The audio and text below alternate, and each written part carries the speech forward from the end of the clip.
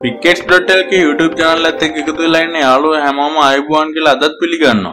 අද අපි ඉගෙනගත්ත ටැග්ස් වල ඉතිරි ටැග්ස් ටික ඉගෙන ගමු. කලින් මම කරපු HTML පාඩම ඔයාලට බලා ගන්න බැරි වුණා නම් ඒකේ link එක මම පහළ description එකේ දාලා තියන්නම්.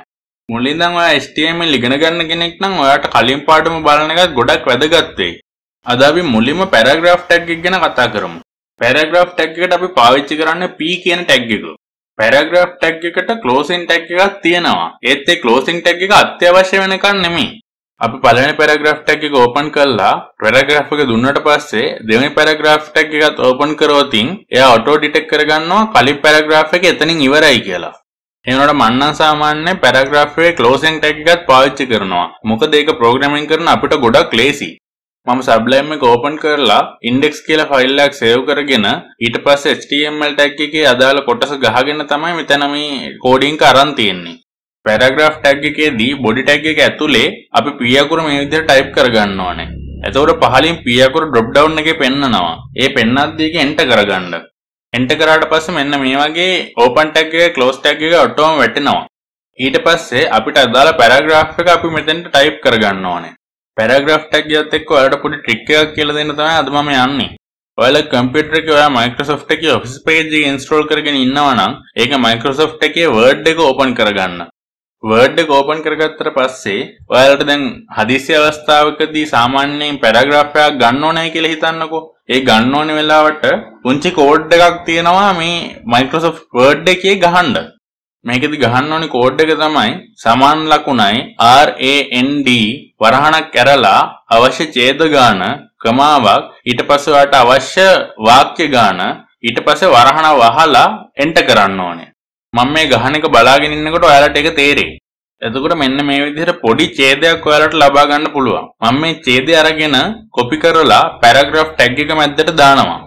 ඊට පස්සේ මම save කරගන්නවා. save කරගත්තට පස්සේ මම web browser එක refresh කරලා ඔයාලට පෙන්නන්නම් මේ ඡේද කොහොමද පෙන්වන්නේ කියලා.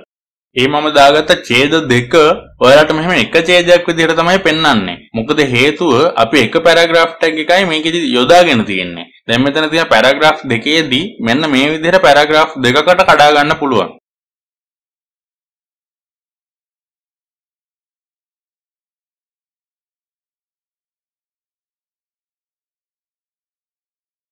ඊට පස්සේ මම මේක සේව් කරලා මේ විදිහට ඔයාලට රිෆ්‍රෙෂ් කරලා පෙන්නන්නම්.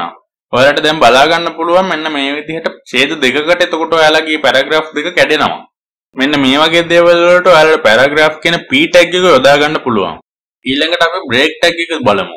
break tag එක යොදා ගන්න ආකාර දෙකක් තියෙනවා.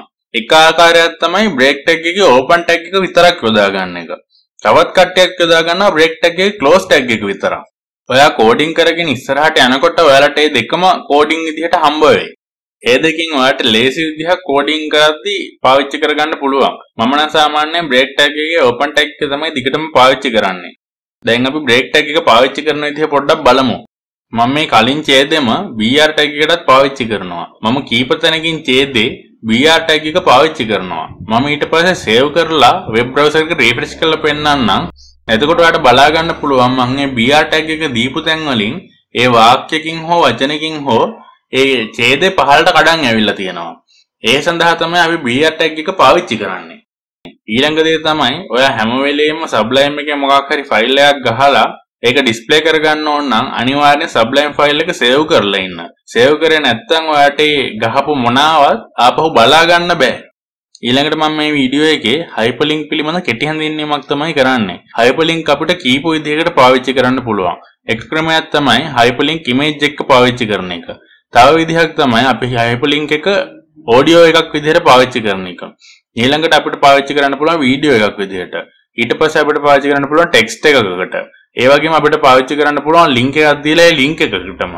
එහෙම නැත්නම් අපිට machine එකේ හෝ කොහේ හරි තියෙන file එකක් open වෙන්න පාවිච්චි කරන්න පුළුවන්. මේ hyperlink කියන එක අපිට HTML වලදී ගොඩාක් වැදගත් වෙන tag එකක්. අපි hyperlink පිළිබඳ සම්පූර්ණ පාඩමක් ඊළඟ වීඩියෝ එකෙන් කතා කරමු. ඒක ගැන කතා කරන්න ගොඩක් දේවල් තියෙනවා. ඔයාලගෙන් තවත් පුංචි ඉල්ලීමක් කරන්න තියෙනවා. ඔයාලා හැමෝම දන්න දෙයක් තමයි මේ දවස්වල පැතිරලා යන කොරෝනා වෛරස් එක. මේ වෛරස් එකෙන් ඔයාලා පරිස්සම් වෙන්න නම් ඔයාලා මේ දවස්වල ගෙදරටම වෙලා ඉන්න එක ගොඩක් වැදගත් වෙනවා.